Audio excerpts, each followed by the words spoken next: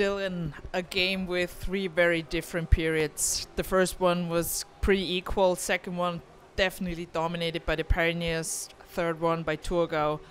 How did you see it? Exactly like the fans saw it. But we said from the start with our guys, this journey was going to be painful and it was going to be a long one. And as much as we don't like the outcome tonight, this is going to be part of our journey. And I'd rather our guys deal with this pain and this frustration in September than we worry about it in January and February. So we'll work through it. Especially in the second period, it seemed like Oski and Overy, they played pretty well together. Do you feel like you already found your lines? You know, you start seeing chemistry. You start seeing styles of plays. You know, unfortunately, we haven't had everybody in the lineup yet to be able to work for the perfect combinations.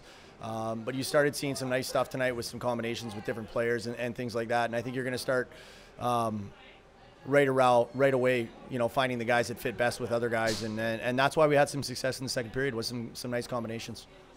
A big factor in the last game was we took a lot of penalties. I think tonight we did not have a single one. Was that part of your game plan for tonight? Yeah, discipline is going to be really important for our team because we're asking the guys to play on an edge, and that's not always going to be easy. I think tonight was great in terms of the way the game was officiated and the way that we played in terms of discipline.